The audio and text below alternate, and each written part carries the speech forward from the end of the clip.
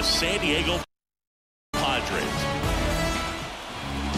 So just about set, and on the mound in this one, Dylan Cease.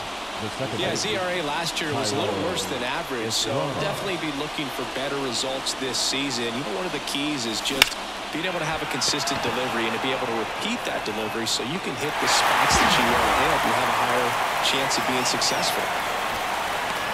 Okay, let's check out the lineup. And the key to victory for them here, get their starter some run support early.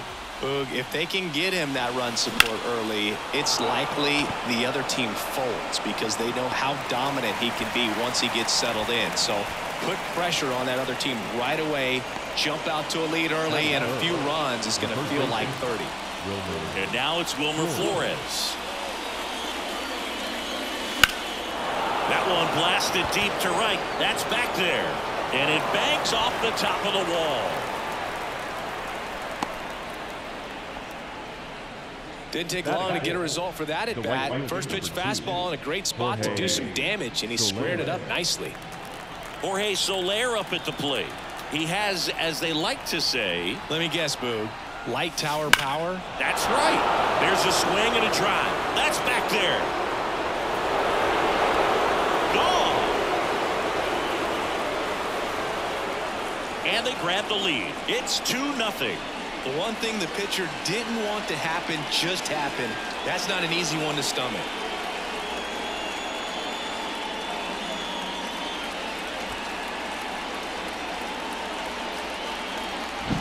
That's an impressive swing of the bat to go over the wall to the opposite field gap. And, you know, there are a lot of guys that just don't have the pop to do that. And swing, and this one's blasted. It's got a chance. That's down. One hops off the wall. No waiting around right there. He was ready to swing it on the first pitch. That pretty much split the zone down the middle, and those are the ones where you got to make them pay. Here's Lamont Wade Jr. 0-1. Here's a guy at the plate. I'm expecting to have a good game. He always seems to play better in road games. Ripped on a line. And that is that. The Giants strike for a pair as you get another look at the 2-run dinger. It's now a 2-0 ball game. You're dialed into the show. Many years ago we saw this possibility. And we're back. And today on the Hill,